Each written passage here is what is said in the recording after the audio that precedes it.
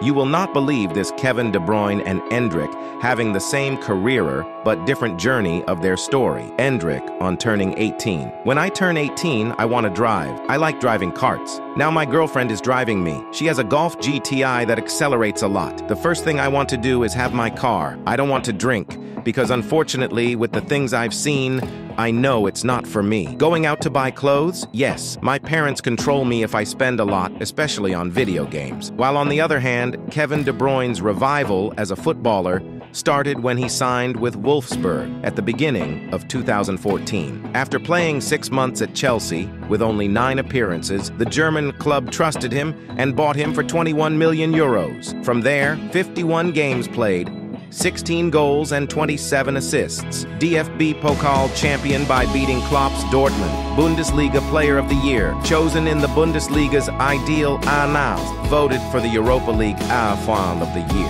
And he reached an even greater achievement. His feet were immortalized on the Walk of Fame at the Volkswagen Arena, Wolfsburg's home stadium.